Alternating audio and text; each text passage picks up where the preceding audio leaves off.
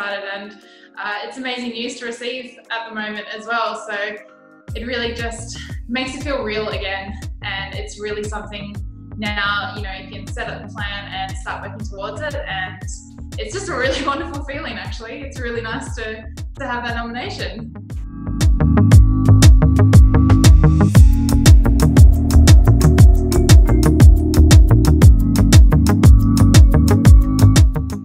Yeah, absolutely it does. And you know, I hit the ground running at the back end of 2019 in preparations for the Olympics, which will be this year, but that doesn't change anything going into next year. If anything, it has actually allowed me a little bit more time in my preparation to really be the best I can be when I step on to the stage of the Olympics next year. So I'm taking all the confidence in the world from what I did in Doha last year, and I'm channeling that into next year, alongside the fact that I've had a little bit more training time. So I'm excited to see what next year brings.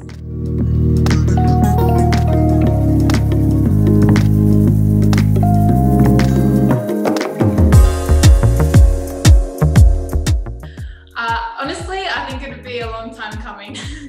I wasn't super happy with my results in Rio, and you know, the Olympics are only once every 4 years, with the exception of it being an extra 12 months now. So I am really excited to step up on stage wearing the green and gold at another Olympic Games. And I think more than anything, I'm just really excited to show what I can do.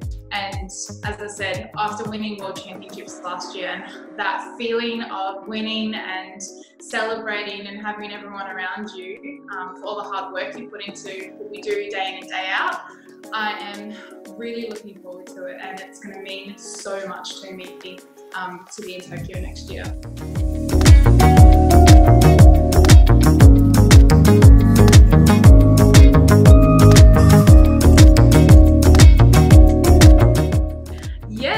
I think more from the perspective that I think as an athlete I can kind of get consumed by time a little bit and feel like, oh no, things are happening really quickly, and that end goal of the Olympics is moving up really fast. But I think what the last couple of months has shown me is how much work you can get done, and what you can do day in and day out, and how over time that all really accumulates and adds up to some really quality training. So if anything, it's just been a perspective on reminding myself that time can still mean you've got ages to prepare for something. So to not really get caught up in that, especially leading into such a major championship event.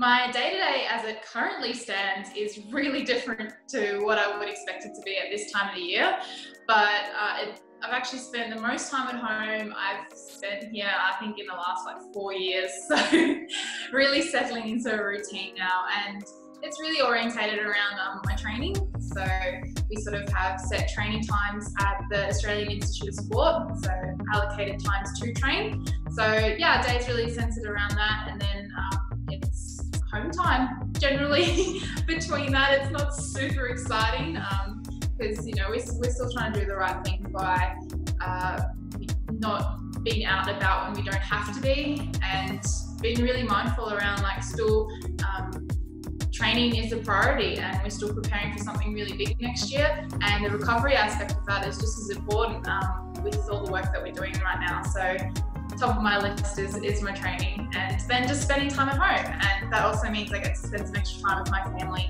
which I don't normally get to do because we're normally traveling this time of the year. So trying to make the most of that at the moment too.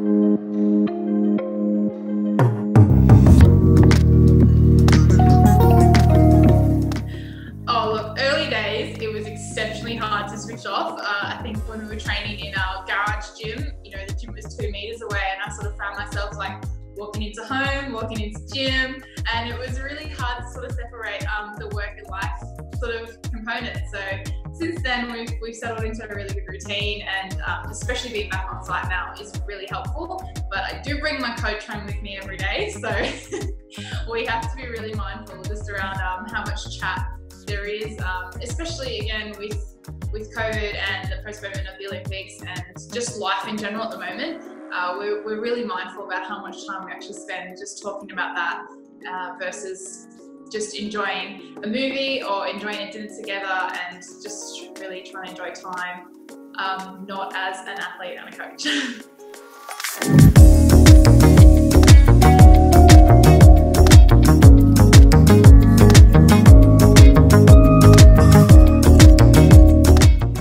I think it's been motivation for me since Rio, really, to get back into an Olympic stadium.